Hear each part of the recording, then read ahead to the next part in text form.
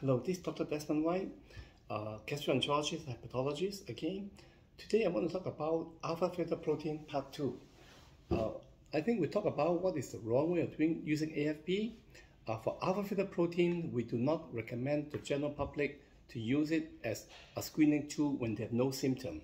The AASLD, the EASL, that means the American Association of Study of Liver Disease and the European Association of Study of Liver, they have guidelines. They say that we use AFP as part of a screening process for those with high risk of liver cancer, such as those with hepatitis B, hepatitis C with fibrosis, or with cirrhosis of any cause.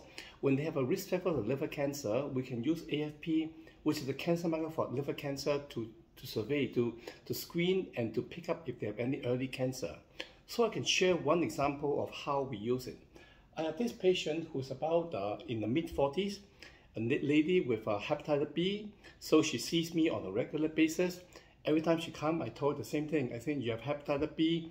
There's a small risk of liver cancer, roughly 0.5% a year. 0.5% a year is a low risk, but it's more than zero. It's not zero. So we say every 6 months come for a blood test and ultrasound scan. So she'll be coming in on a regular basis diligently. Then one time, due to COVID, she didn't come because, you know, COVID, very scared, people scared to go out, people scared to come to the hospital, fair enough. And we missed one of the blood tests. So about 1 year later, that means, she come every 6 months. She's supposed to come this particular 6 months, she didn't come because of fear of COVID. And about another 6 months later, she went to see her local doctor and do a health screening. Her alpha fetoprotein, the AFP, went up from a normal to be less than 10 most of the time to suddenly shoot up to 570 plus. 570 plus is very high compared to a normal range of up to 8 to 10. So I told her, well, you have a risk of liver cancer because you got hepatitis B and your AFP suddenly shoot up. I think you may have a liver cancer. Let's do an MRI. Indeed, MRI show a 4 cm of liver cancer. It is still small, it's resectable. She went for surgery, she recovered, and that happened, 3 years ago? And by now, she's still okay. The cancer has not come back, I hope never. So far, she's doing very well. Now, so we use AFP for people like that, Hep B carrier.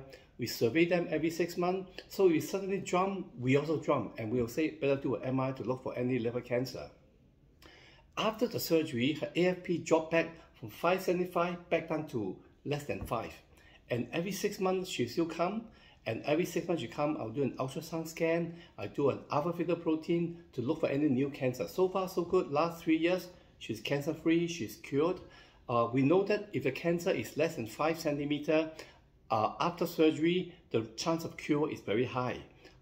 So for her, she did very well. So this is how we use alpha fetoprotein in high-risk people to pick up cancer. When they're high, we will go in to do a scan to make sure that they got no cancer.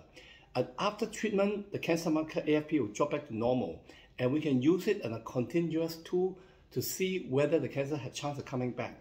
So since the incident, this lady of mine, she always comes a follow-up. I think she learned the lesson that even if the previous tests are normal, there's no guarantee that in future AFP will remain normal and cancer won't come. 0.5% risk of cancer a year is low, but it's more than zero. So she's doing well so far, and this is how we use cancer marker. So to sum up, we use alpha fetoprotein mainly in people at risk of liver cancer. We use it to see if they respond to treatment. We use it to see whether the cancer come back after treatment.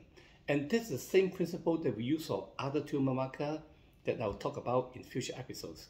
This is Dr. Desmond White. Thank you for listening and watching.